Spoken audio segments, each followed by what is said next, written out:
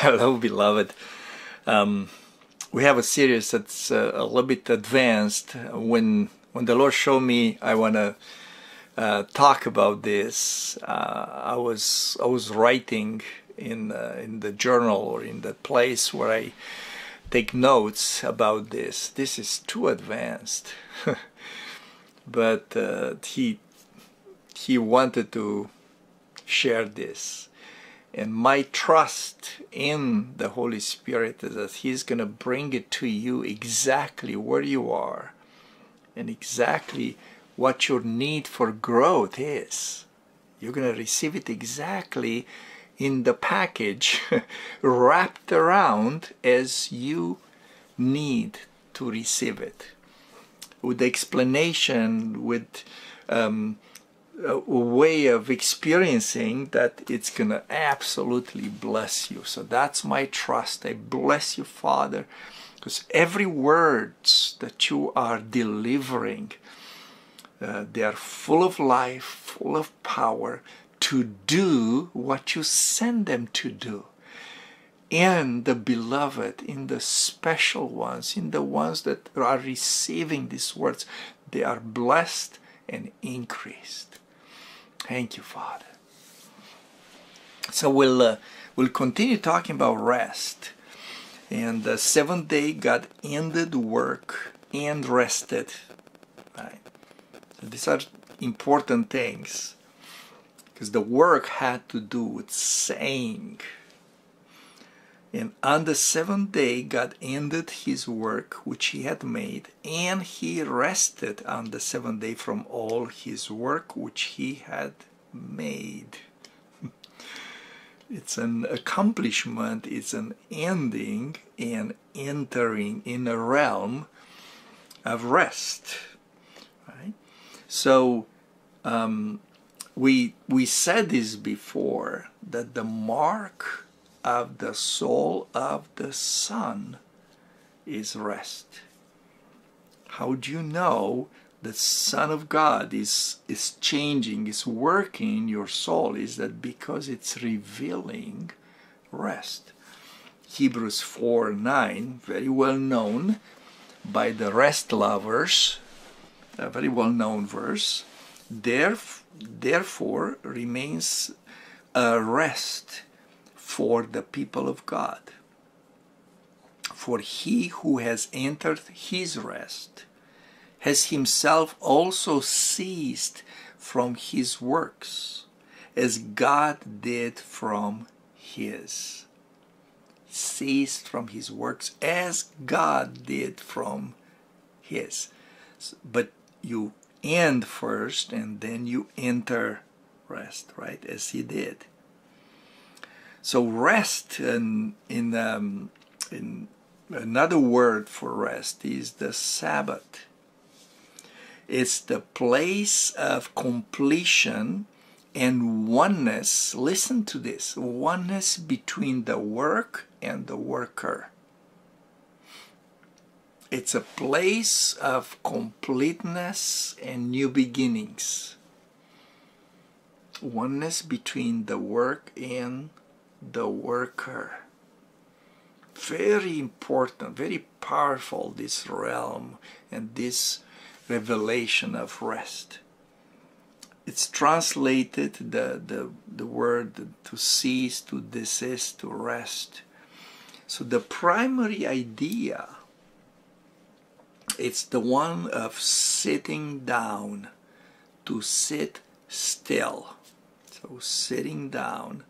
It's almost like you walked a lot, you're tired, and you cannot wait. Oh, okay, I'm sitting down.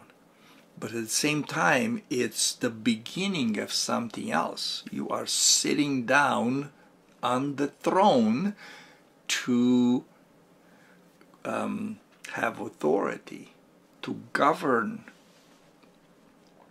The rest is the place where the doing and the being become one. You are doing because you are being, and you are being because of his doing.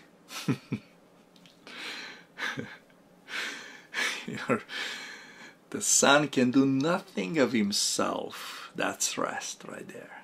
He does what the Father is doing. My words are the works of my Father, said Jesus. His works is your being, and your doing is because of you being. The place where all the doing gets converted into being, thus getting eternal existence. Jesus' overcoming experience was brought to sitting down at the right hand of majesty. Right, that's Hebrews 1. By which he became who he already existed as the Lamb of God. We are overcoming in our souls and becoming who we have already been, the sons of God. So the example of riding a bicycle, we're doing until we become one with the riding. Okay. At that time, we rest. Even the legs are moving, the hands are helping, the body is there on the bike, but we rest. Now, to not try to get on a bike, it's not rest. Well, brother, I do nothing. It's like the Lord says, hey, I want you to go and lay hands on. No, I do nothing. Let him do it. Lift up my hands, Lord. Speak in tongues. Well, you have to open my mouth, Lord. Automatically, I want to see this force comes and puts my jaw down and starts moving my hand. No. You speak in tongues. As he gives you utterance, you speak in tongues. So, yeah, very, very important to differentiate how carnal mind thinks rest, right? And what's the realm of rest. So the purpose of the soul life is oneness back with the spirit by laying down the psyche soul life. So psyche soul life started in the garden after they ate from the wrong tree, and they developed a separate source, a separate life of self, of themselves. Until then, all their life was the Father. After eating, that's the independence, if you want, the separation, which is sin. That's the definition of sin. It's a separation. You have a separate life source, and that's the psyche. Energy, the mind, the universe, you know, five senses, what you feel from this. It gives me a good vibe. It gives me all this. This psyche has a separate source. Yeah, those people that try to convince you that actually your source is God no matter what, that's not true. If that was true, then Jesus didn't have to come to die for us. The cross was not needed. If by meditation you can come back into the source and discover somewhere down deep in you the source, then why did Jesus have to come? To show us how a guru lives like? No. He died on the cross. He had to defeat that. He had to defeat the separation. He had to be separated in sin. He had to become sin, become the separation, so we can be reconciled. Okay? So psyche is an independent life, some soul life. So the existence of the soul, the place of creation and change, is always coming to an end by ceasing, by a rest, where every work is converted into spiritual existence. Luke 9:24 is this. You have to lose your life. That word there is psyche, is a soul life, so you can gain it. So the Zoe life, God's life, can come and manifest inside you. Okay? The salvation of our souls is actually the entering back into the right source, which is the possession of God, and bringing every work into eternal existence of the Spirit. Ephesians 1:14 talks about that. Salvation of the soul, Hebrews 10:39. See, it's not just what you are saved from, but what are you saved for, which is the Spirit of God, which is Him. Oneness of Him, spirit and soul. The sin was the separation. You could not get that source in yourself, in the separation. So through Jesus, you come back into the right source, into the life of God. And I love Hebrews 1:3 in Wisd. It talks about Jesus, who, being the brilliance of His glory, wow, and the exact reproduction of His essence, that's Christ, and sustaining, guiding, and propelling all things by the word of His power, having made purification of sins, sat down on the right hand of the Majesty on high. Enter the rest of the Father. The Father enter rest. The Son enter rest. Wow. He operated, He worked in the rest of the Father. The Father was in the day 7.